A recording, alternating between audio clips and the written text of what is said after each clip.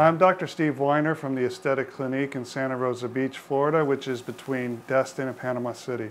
And today I'm talking to you about laser tattoo removal. And what you need for laser tattoo removal is a Q-switch laser. And a Q-switch laser is different than most lasers in that it does an extremely rapid pulse. What that energy does from that laser is it penetrates into the ink of a tattoo and it creates a shock wave to that tattoo. And what it does then is it causes the ink to go from a large particle to a much smaller particle. And it's the smaller particles that the body can then chew up and digest and expel. And there's a lot of good things about this Q-switch laser as compared to other Q-switch lasers.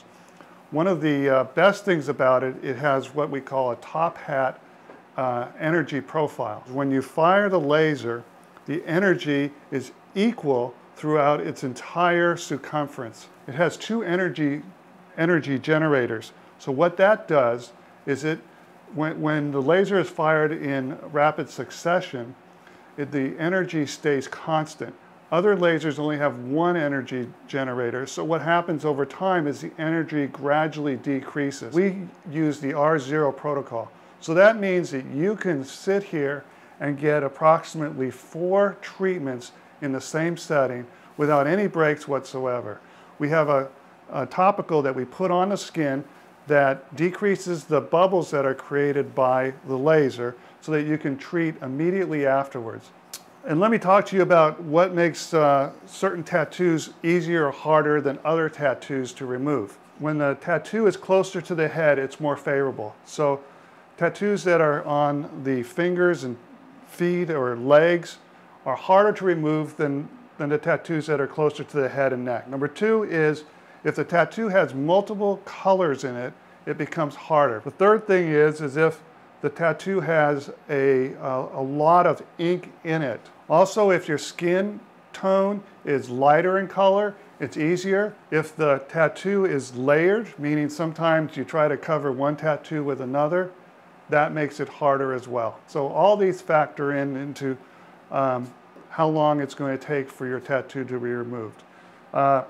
You can't always get 100% of the tattoo removed, but this laser has 4 different wavelengths, so it can cover most different colors and so forth. So what you'll see when we do a tattoo removal is there's a frosting that occurs, and that's what you want to see. And that frosting there is these nitrogen bubbles underneath the skin. And I'll show you how we can remove those with this topical and then treat her immediately afterwards with 3 more treatments. So you see she's having a great result here.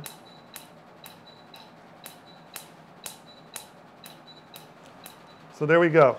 That's exactly what you want to see after 1 pass with the laser.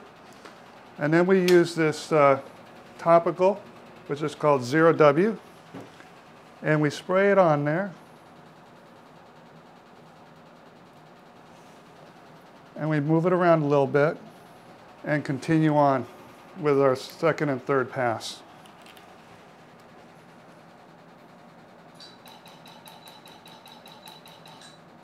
So this is Dr. Steve Weiner, and I'm going to interview our laser tattoo patient. How was the procedure for you?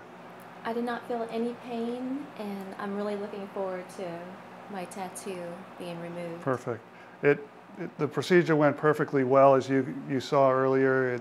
It's going to have a little bit of swelling, but there's no blistering, there's no wound care, and there's no bleeding associated with it. This laser stands out from all the other lasers for tattoos. I did my research, and this is a new one to the United States. So thanks.